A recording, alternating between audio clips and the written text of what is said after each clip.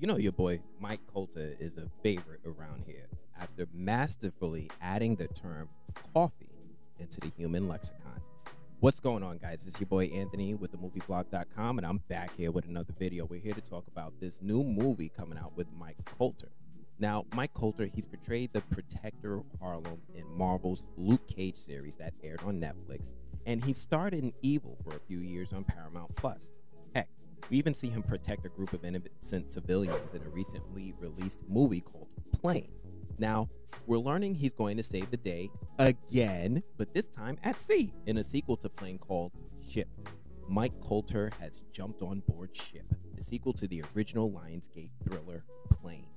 The follow-up, set on a cargo ship, will focus on Colter's character from Plane, accused murderer and former French legionnaire Louis Gaspard.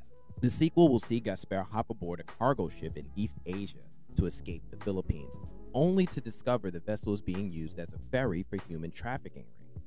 That has Gaspard joining with the second mate navigator to take down the ship and their corrupt captain and keep its innocent passengers safe and liberate its captives. Now, this movie sounds like a smart move for Lionsgate if they're able to get this out soon enough.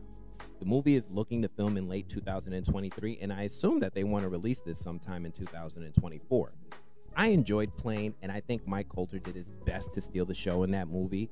It looks like it's working with him starring in that spin-off sequel, I guess solo. I like that he's getting more work. I hope Marvel keeps his number close. But what are you guys thinking about this news for a movie called Ship? Any interest?